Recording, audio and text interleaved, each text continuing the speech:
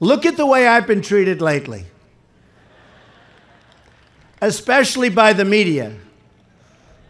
No politician in history, and I say this with great surety, has been treated worse or more unfairly.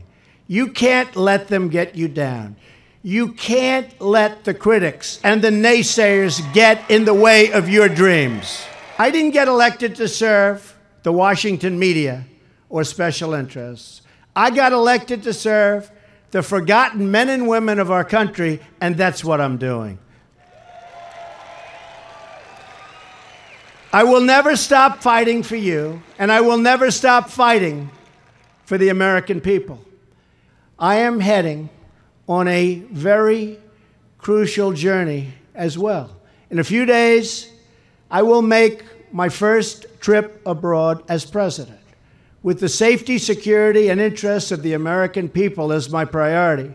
I will strengthen old friendships and will seek new partners, but partners who also help us, not partners who take and take and take.